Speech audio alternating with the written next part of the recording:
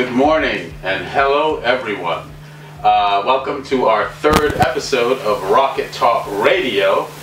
Today we're going to just touch on a subject, something that I was hip to, meeting one of our guys here, Richard Garcia, who's not with us today.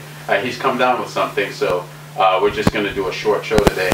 So he brought up the topic of Robert Truax. And since I've done my research on Robert Truax, I literally fell in love with the guy. Not only because he was a genius, one of those people that kind of slipped through the popular cracks, but he was also born on my birthday, September 3rd. So I'm really in love with the guy. Okay, so this topic, or this show, is entitled Before SpaceX on Rocket Talk Radio. Today it's just myself, Alistair Martin, and Dave Nordling in the studio. Dave? Yes, good morning, Alistair. Good to have you, Dave. Good to be here. Love having this guy here. It's full of knowledge, and he really gets the conversation going, and you know, he's just a library of information.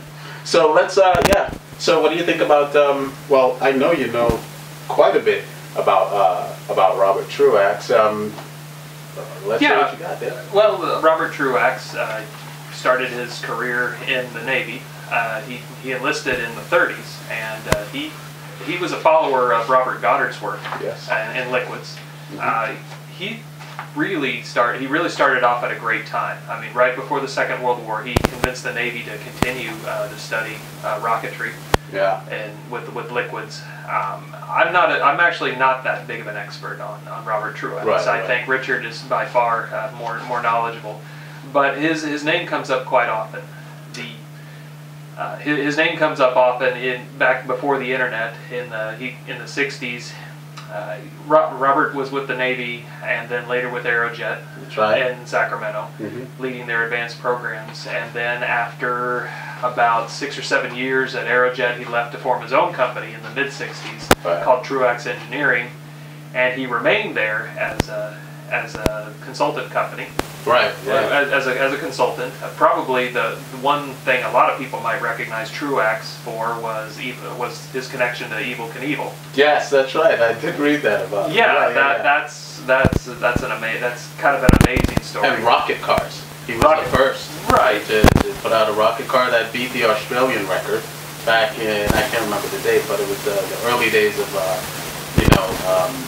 rocket cars and desert racing and that sort of stuff. He was definitely a part of that. I wouldn't say that he was the first. I think Oberth in Germany. There was always a parallel effort to make rocket cars. Right. Sort of a niche compared to the flight vehicles. Right. And of course, the military's early interest in rocketry was probably first in either with sounding rockets and with jet-assisted takeoff. That's right. With JATO, as the acronym is spoken. Which Robert Truax pioneered. Yes, liquid JATO. Actually, most JATO systems, if they are still used today, they tend to be solid rocket motors, but Truax was a proponent of the liquids for their performance advantages, although the complexity of a liquid rocket is much more so than with a solid.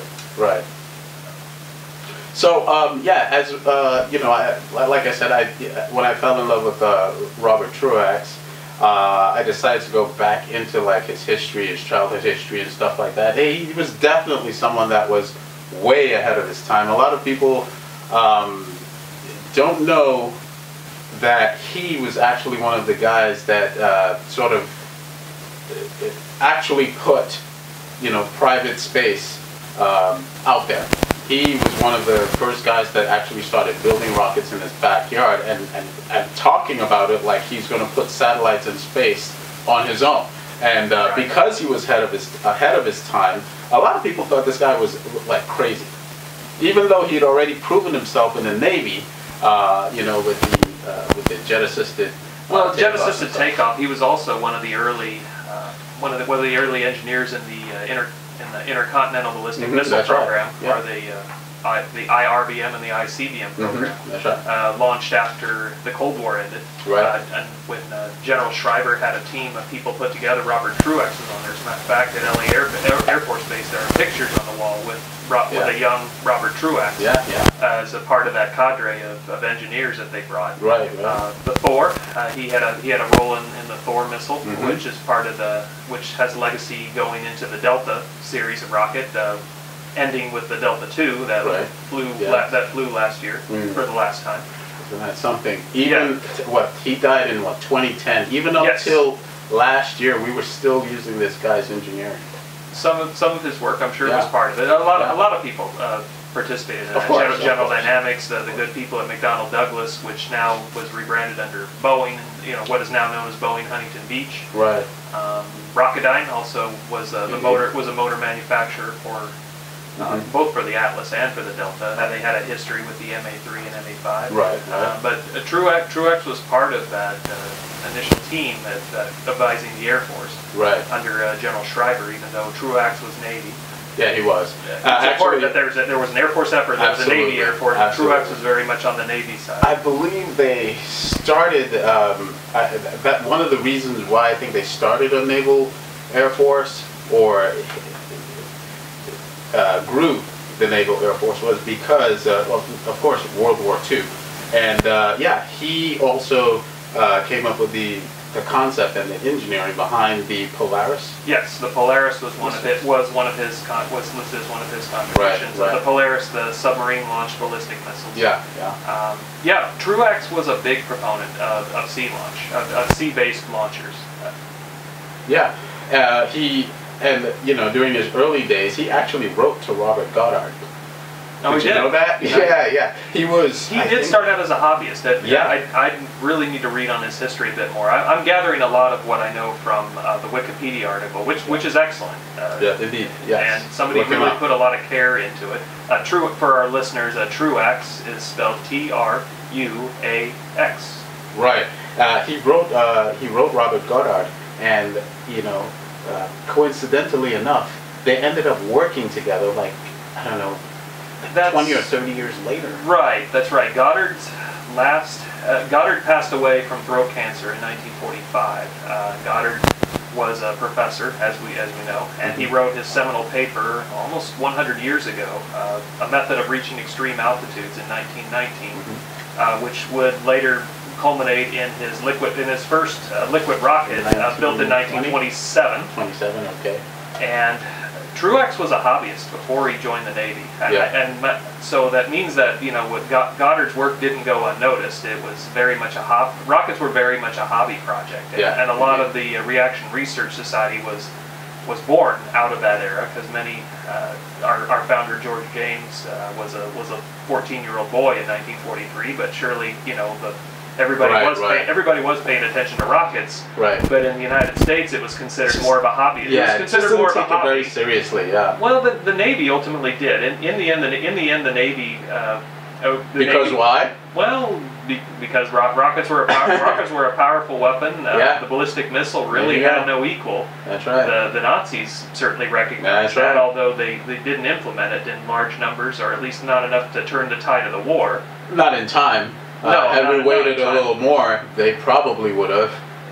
If the war would have lasted a little longer, could have been worse. Yeah, sure, definitely. but that didn't happen.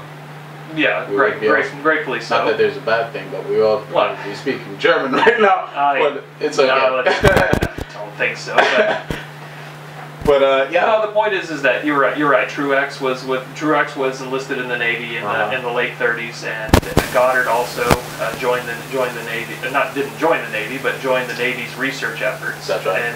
in the 40s up until he died in 1945. So there's a connection between Truax and Goddard, and certainly Truax was a fan.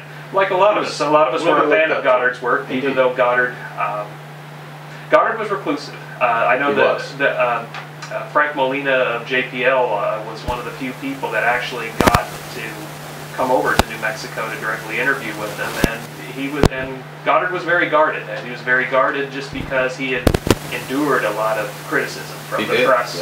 A lot of wrong-headed criticism from the press. It's funny to me that it was only on the eve of manned moon landing, the New York Times see fit to apologize. Indeed. For their error in criticizing Goddard during his time. It was only 24 years after the man had passed, but I guess it's always like that. Late better than never. It's always like that. But we're talking about Robert Truax, and Robert's contribution. He really got in at the ground floor.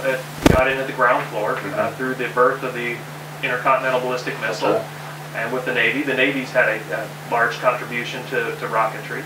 Right. And leading on to him going solo, I'd really like to explore that in detail. Why, after leading advanced programs at Aerojet, did he go on his own? But I suppose many creative people do at some point. And so we're more familiar with Truax from his latter work. Yeah. And I mean, I did read some more. I did read up a bit on why he decided, or after he retired from the Navy.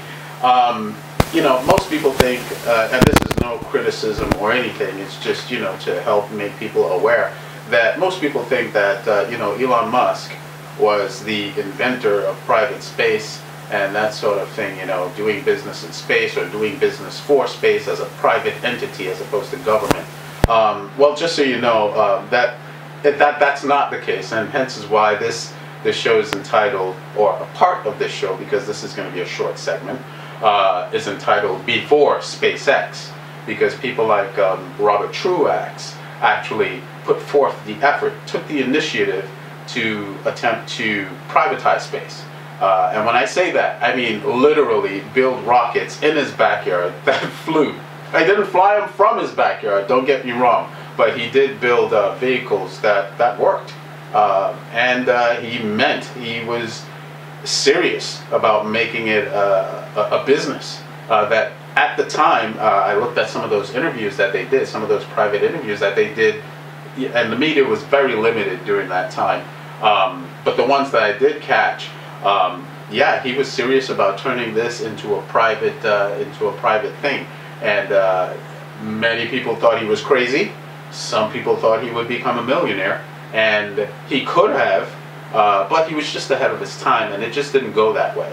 But as you heard from Dave, we're still using technology that he was a part of. There's a lot of legacy hardware out there that's still being flown through United Launch Alliance. Right. Through their Atlas and Delta, through what survives from Atlas and Delta. Right. Now, the purpose of our show, when you and I and Richard had discussed the series of Before SpaceX, I really wanted to seek to correct that misperception that Elon Musk was the first to privatize space. No credit being taken away by no, absolutely no credit taken away. Let's be clear. SpaceX has fundamentally changed the game, Indeed. and that is because they have been successful. They have become a viable commercial contender in the market as a whole, whereas previous attempts to do so when we say private company, we also need to be clear that Boeing and Lockheed are publicly traded companies, and from the very beginning of the space age, there has been private space. NASA does not build rockets. They don't. They do not. NASA has contractors. Yes. NASA has very smart people who oversee those contracts. NASA has test facilities, world-class testing facilities, and world-class engineers behind them in their laboratories and their space centers. But private industries have been making rockets since the very beginning, because the experience is out there. NASA is out there to bring the industry along, and I think people's perception of that was rockets. That's not true. Never has been true. Yeah. So hopefully if you're watching this show, and you've picked up on that, now you know. So NASA doesn't build vehicles or launch vehicles, so to speak. You have to be specific that NASA, the U.S. government, our taxpayer dollars go through NASA. NASA makes selections, and NASA. So in a sense, it's NASA's product. Right. No different than the Air Force contracting with General Dynamics, Lockheed, and what would be in McDonnell Douglas, which would become Boeing. Right.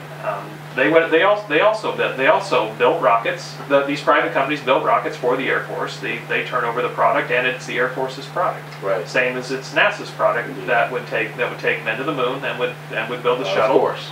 And so, you know, I think what Truax was trying to do was he was trying to make it trying to get it out of being such a niche product that only the government would bring people to space. Right. And I think that's what people mean when they say, you know, Elon is the first to privatize it.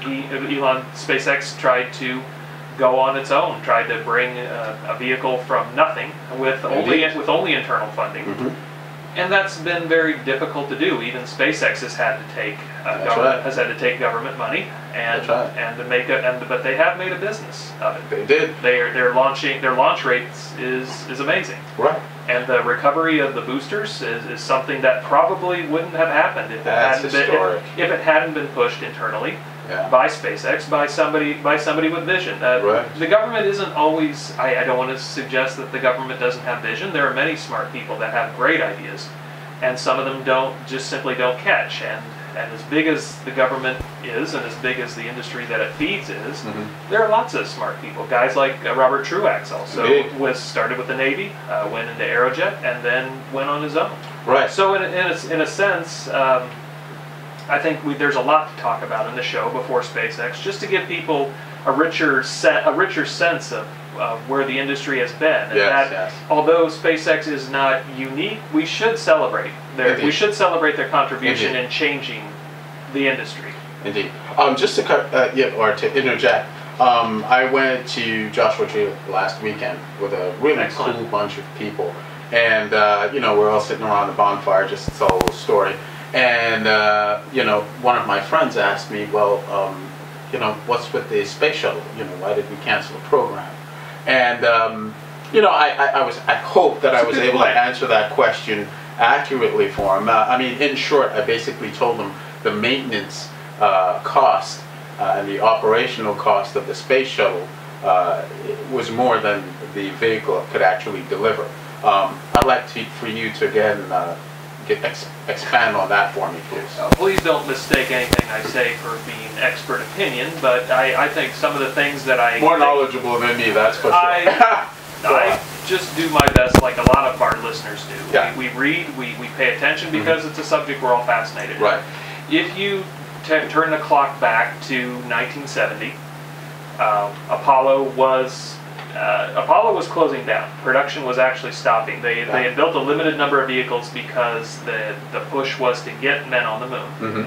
And by 1970, Apollo 13 had flown. Right. I think Apollo 14 also went in the year 1970. Please check my facts on the internet. Right.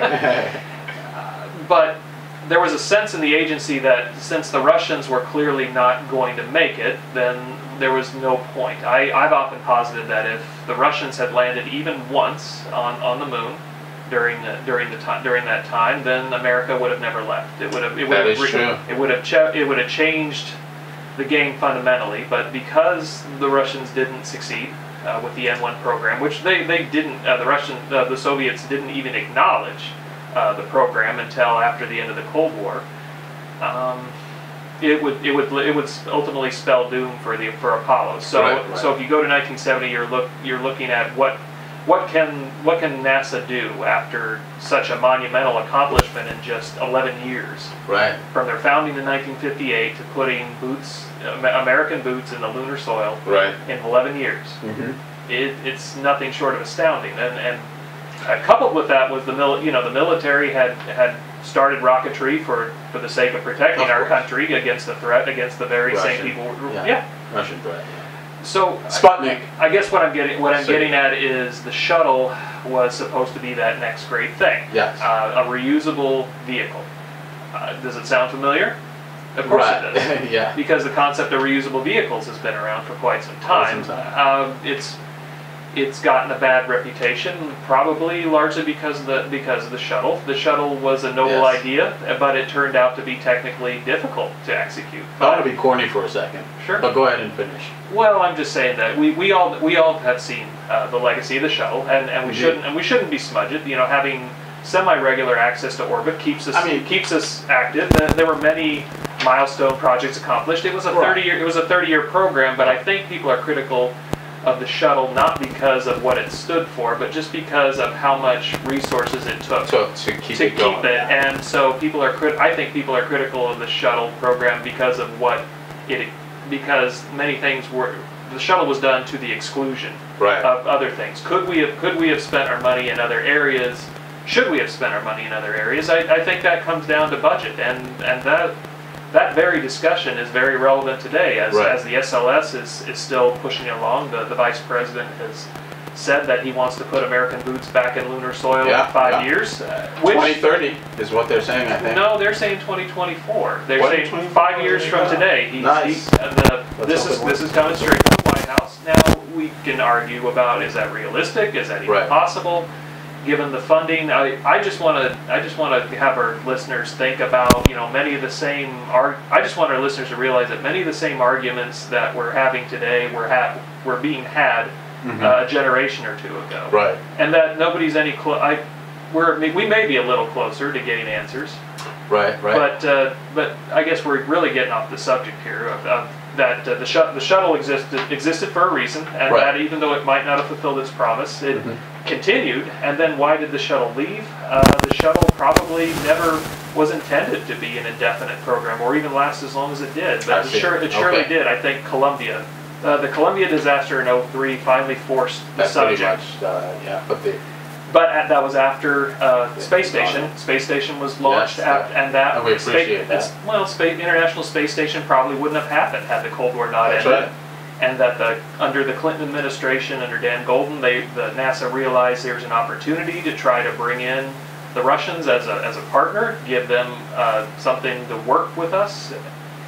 Noble ideas, but to the Russians' credit, they delivered. The core of the station was lifted. And the Russians still provide access to the station as it's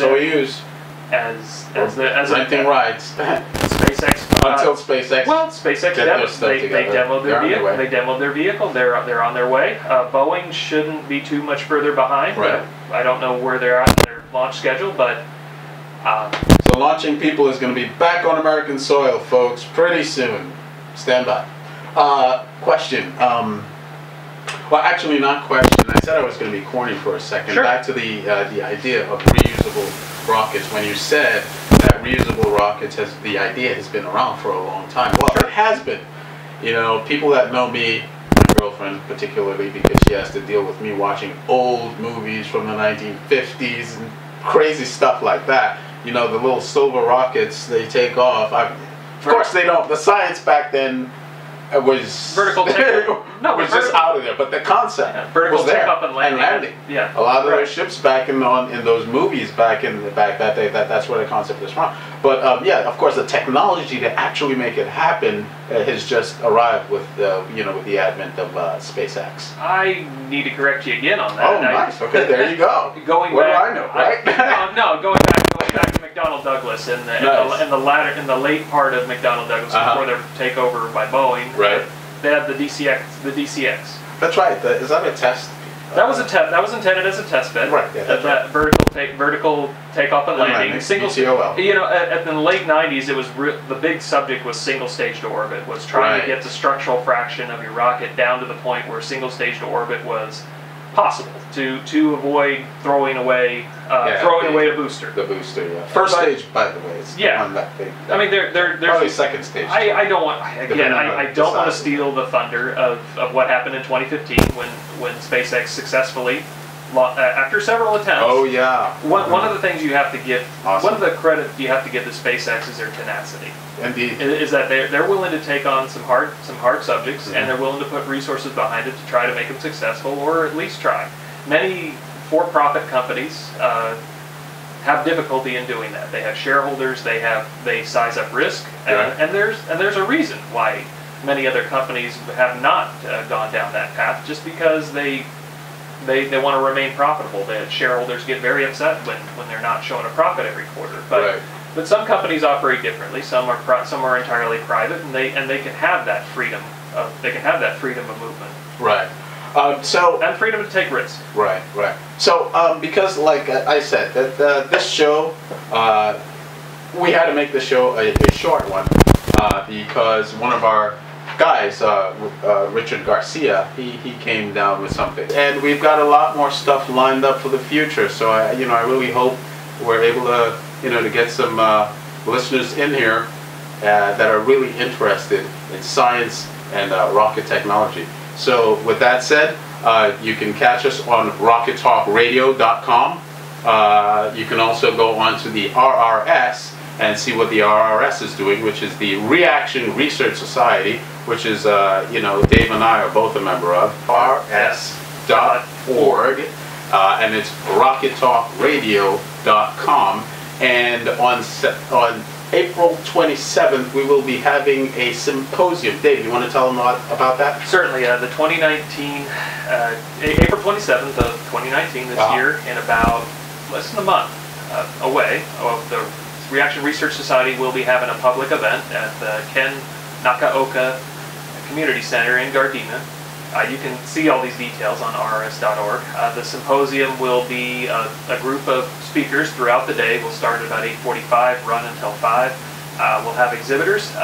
Listed speakers include universities such as UCLA, USC, Cal Poly Pomona will be there. That's right. Also, we'll have the U.S. Air Force, the Space and Missile Command. It's going to be super fun. As LA Air Base is just across the 405 from Gardena. Yeah. They're great. They actually have a great public relations group. They do a lot of work with kids, educational programs, the same as the RRS we do. We'll also have Northrop Grumman. Jackie Calvinack will come out again. We were hoping to have NASA Goddard call in. I don't think we will this time. Last year's symposium in 2018 at our 75th anniversary. It's our 76th anniversary, but nobody really cares about that background number. Ish. Ish. Well, go ahead. But we're still a young organization. Indeed. We still continue, and the industry has grown around us. And the RRS has had a lot. Not all of us are professionals. Some of us are. Some of us are just passionate amateurs, and we try to encourage builders and people who are just passionate about space and rocketry to join us. And the symposium is a great way to kind of meet the RRS, not only members, but also some of the groups that we've worked with. LAPD will be there. Indeed, yeah. We hope to have the really cool guys. The California State Fire Marshal's Office, which is in the state of California. Amateur rocketry is governed by the Fire Marshal's Office, as it usually is in most states. However, every state of the union has its own rules. Right. But we actually have a very good relationship with the Fire Marshal's Office, as California has always historically supported amateurs as long as we're safe and we stay within what's reasonable. As we launch in the desert, we try not to lose any fingers, people, flags, that sort of stuff. It is. Go through my account. You'll see some explosions and stuff flying and all kinds of fun stuff. We also launch a fair number of rockets correctly. Right. I don't. Hey, the ones that explode, that's where we learn. We learn what went wrong, and then the next build, we solve that problem. The RS works hard to make sure that doesn't happen in the first place. It's getting flushed. Well, no, we're up here. I don't want our audience to get the impression that we're a bunch of nuts. No, we're not. We're not. Very, how should I say, knowledgeable. Knowledge is meant to be shared, and not all knowledge belongs with one person, and it shouldn't be. It should be shared. Explosions are just for fun, but no, I think you're getting the wrong message out of our events. But don't worry. So thanks again for joining us, and we will see you the next time on episode 4 of Rocket Talk Radio, and we will hopefully be discussing some more of the life and times of Robert Truax. Thank you for joining us. Goodbye.